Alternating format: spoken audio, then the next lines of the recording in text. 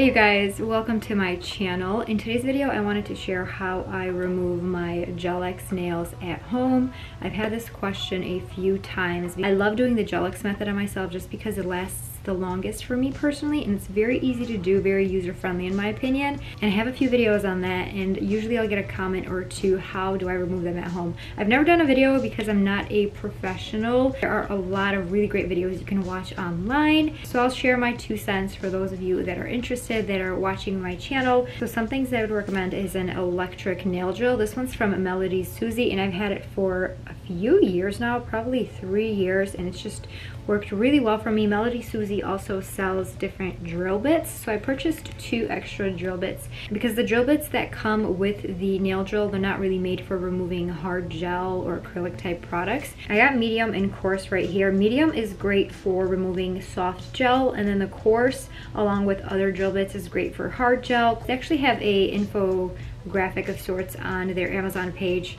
So here are all the drill bits they recommend if you want to use like acrylic and hard gels, and coarse is the all the way at the end, meaning it's going to be the most gentle out of all the coarse ones, and then medium they recommend for hard gel, and then they have other gel. So they kind of go through and just explain which one's great for what. So that is why I got medium and coarse, and I'm going to try them out in today's video. I'm going to start off with medium. I don't really want to start off with coarse just yet, but the reason why I bought them is because to remove Gel-X, you want to go ahead and file as much as possible. You do not want to file to your natural nail, but there is a top coat, there's gel product. So there are a few layers of hard gel. By the way, I'm missing a few nails, so that's why I have to remove them.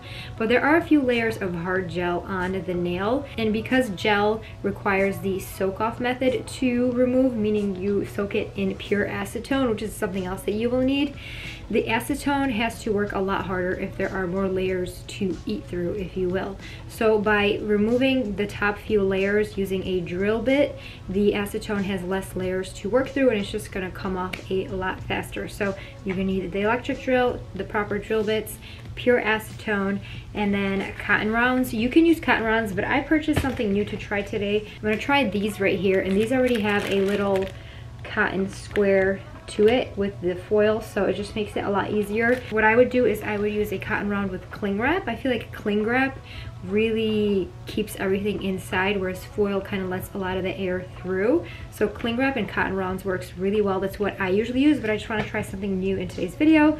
And then also Vaseline. I'm going to apply this around the cuticle because acetone can be very harsh, especially pure acetone. So I'm going to go ahead and apply a little bit of the Vaseline all around the cuticles on the skin to kind of keep them moisturized so that the acetone doesn't, you know, dry my skin out and things like that. So let's just get started. I'm going to plug in my nail drill. I'm going to start off with the medium drill bit. Very nice and sanitary, so really great job on the packaging. So this is the medium drill bit here. You can see that it has pretty prominent ridges compared to a typical drill bit, so it's pretty coarse. And these fit the Melody Susie drill, the one that I have. This one was like under $20. So it's just such a great nail drill. I really have no issues with it. I do want to invest in a, you know, one of those fans that like really sucks everything in, like all the dust. I don't have that for now, so we're just going to work with it. You can also adjust the direction it's going in. So you want to make sure that it's going in the right direction, not going against the nail, and then also the speed. So you can go like really slow. I'm going to put it on like medium. I'm going to go ahead and file off those first few layers. This drill bit, oh my gosh, it makes it so easy. It's literally just like taking it right off. Because I've been using the other drill bits with this, and it would just take forever.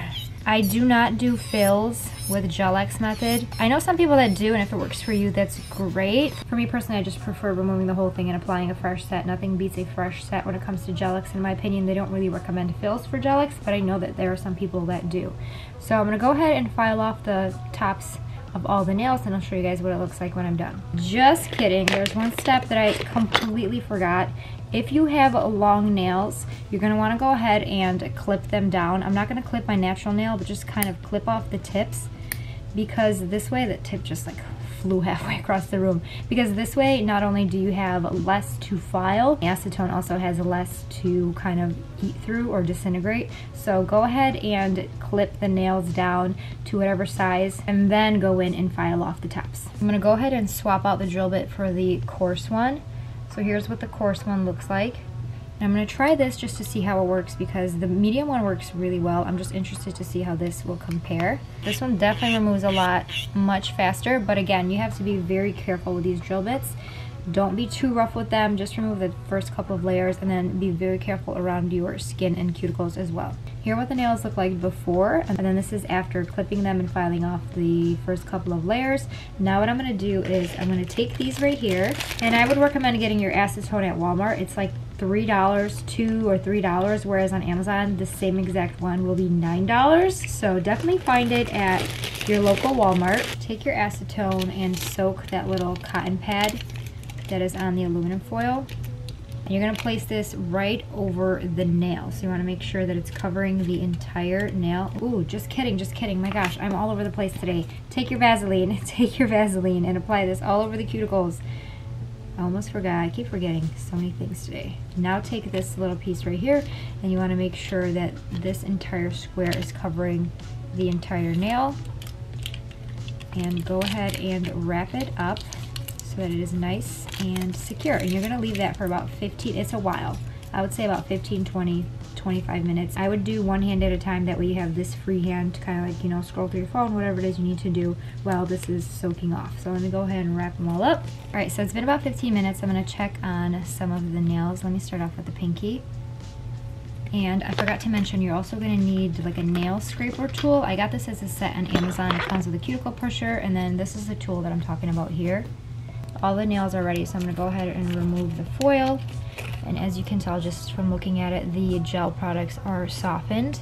And then use the scraper tool to go ahead and scrape everything off. Do not scrape off product that is not ready to come off. So if it's not soft enough, just again repeat the steps until it is soft enough to remove.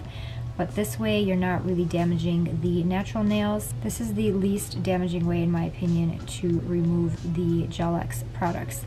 And because I have some Vaseline around my cuticles, my skin isn't really dried out either.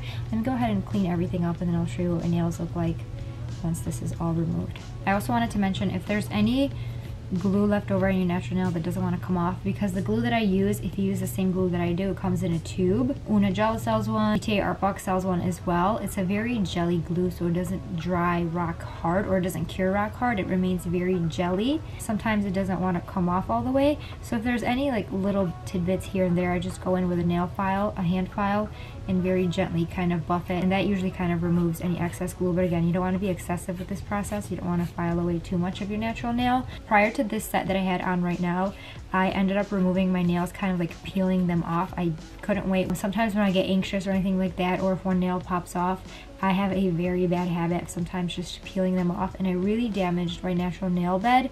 So do not peel off your nails. It will damage your nail bed. I'm trying to like get them back to health right now. The cat has returned. She's right here trying to eat at the plastic wrap. Like, girl, what are you doing? But I'm applying some Vaseline to my nails. You can apply cuticle oils, just that I already have this here. Here are my natural nails once I went ahead and removed the nail products. So to kind of recap, you want to go ahead and take a nail clipper or something like this and clip off the tips if you have really long nail tips, and I like to clip it to my natural nail length. And then take your electric drill. You can use a hand file, but this is just going to take a lot more effort. And then also I feel like you might nick your cuticle with this. You can nick your cuticle with this as well, but I feel like this is just a lot easier. And I'll link the drill bits that I use down below. I feel like the coarse one is actually really great for getting those top few layers off. Do not do it all the way to your natural nail, and then don't keep it in one spot for too long because you don't want heat friction or anything like that. But take off those first few layers so that the acetone has less to eat through. And then whether you want to use the cotton round method with cling wrap or these right here, I'll link them down below. Just go ahead and soak them, wrap it around your nails, and then leave them on for 15-20 minutes. Check them after 15-20 minutes. If they're ready, they should scrape right off. I'll link these down below as well. But that is kind of the gist of it. I wanted to share because I do get that question quite a bit. I've just been kind of weary to share because there are really, really great videos online, but I guess this is my 2 cents on that. Yeah, I'll link everything down below. Thank you guys so much for watching, and hopefully I will see you guys in future videos.